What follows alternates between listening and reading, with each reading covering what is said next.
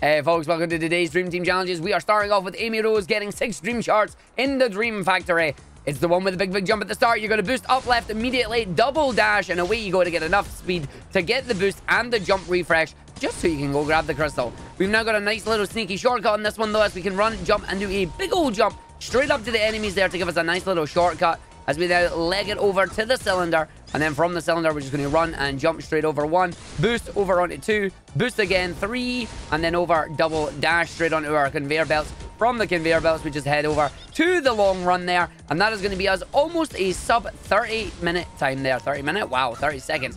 That took 30 minutes. That's way too long. But there we go. That is challenge number 1 on a challenge 2. Challenge 2 is Tony Hawk's Pro Banui 3 in the Nightmare Maze. We're going to go and try and go as far as we can on this one, rather than worrying about the points. We'll get the points all the way up to the 40,000 that we need for the S rank. But we're going to see what's actually at the end of this one, because there's a giant cube area at the end that we've not actually seen. So let's leg it over there while getting the high score that we need, you know? So we're just going to boost our way through these, grab the boosty points, grab the enemy. Nope, not grabbing the enemies apparently, because he's whiffing that one.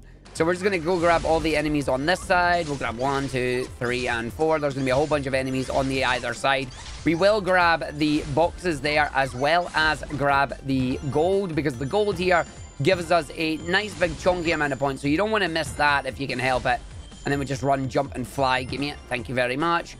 Should be able to get the 4 on these. Grab the big one, and then move our way across. So down to the rail section. We're going to just leg it, use this to go over to the area. Again, I wish we had our rail jumps. Our rail jumps here would be very interesting, in my opinion, to see just how that would work. We've got so many different enemies we can take out, though, so we're just going to use them to grab a few of the extra points that we know are available to us at the beginning of this one.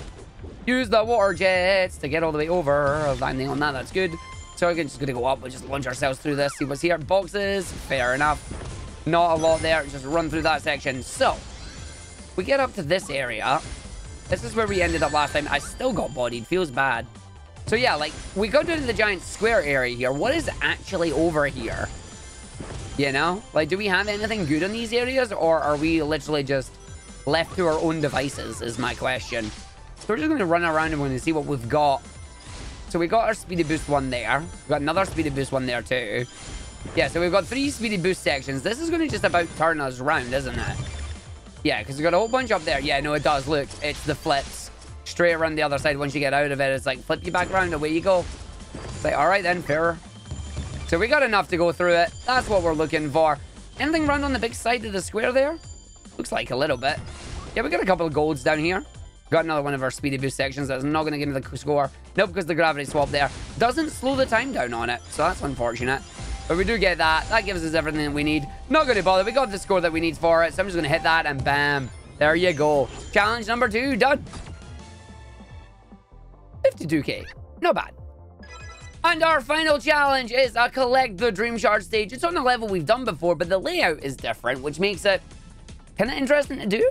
Because we've got 2 of them that go out of the middle of nowhere. So we're going to immediately just jump up and we're going to just fly straight up and through this section. We're then going to checkpoint abuse immediately once we get it, because we've grabbed it. So we're just going to checkpoint to save some time to get back. Reason for that is because we have a really big one that's over the other side that we can't really do anything with. So if we grab this one here, and then we grab this one down here, that's going to launch me backwards. Oh no, it can launch me forward as well. That allows me to jump on this, grab that, and then our final one over the other side here, meant to use Sonic or Amy to swap with it. If we had quick swap, it would make it worth, but I think if we just do that, it'll be fine and we grab it. So there you go. It's the 36-second stage there. Tempted to see if swapping would make any difference, but we'll leave that for the next time it pops up. And that's today's Dream Challenges. Thanks for watching.